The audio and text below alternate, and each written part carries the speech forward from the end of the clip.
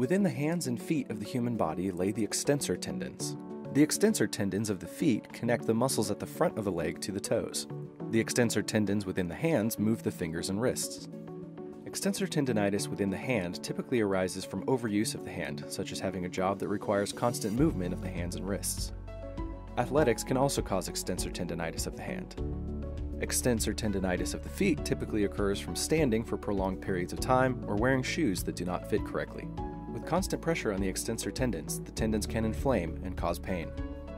Symptoms of extensor tendinitis in the hand include hand pain, hand stiffness, wrist pain, or hand numbness or tingling. Symptoms of extensor tendinitis in the foot include pain in the top of the foot, weakness in the foot, pain while moving toes, increased pain while being on foot for prolonged periods of time. These symptoms can vary between patients. To treat extensor tendinitis, the doctor starts with resting the hand or foot and using non-steroidal anti-inflammatory medications. Patients may also utilize ice to help decrease swelling and pain.